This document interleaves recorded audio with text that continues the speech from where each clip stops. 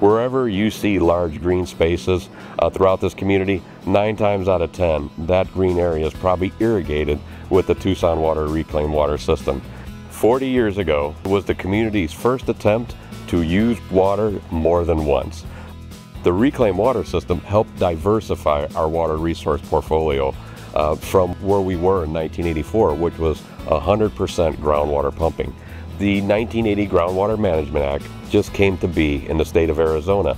So much groundwater pumping was happening in the Tucson Basin and around other areas of the state that it was unsustainable just using groundwater all the time.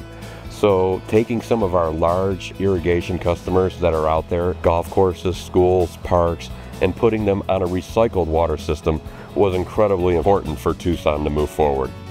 It is a water supply intended to be for irrigation. We do not do all the same rigorous testing we do for our drinking water supply.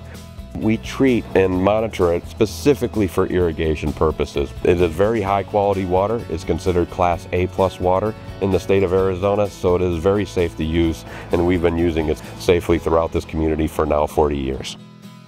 We also take our ownership of effluent. If we're not ready to use it for the reclaimed water system, we store it underground using aquifer recharge facilities. We've been banking millions and millions of gallons of water in the aquifer in that area so it can be used for the reclaimed system in the future.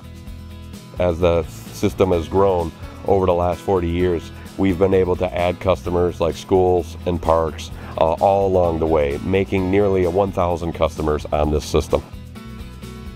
Tucson Water's reclaimed water system has been a gem to this community. We've had economic activities with our golf industry and our resort industry in this area of Tucson, all made possible with the reclaimed water system from the city of Tucson. So happy 40th birthday, Tucson Water Reclaimed System, and looking forward to 40 more.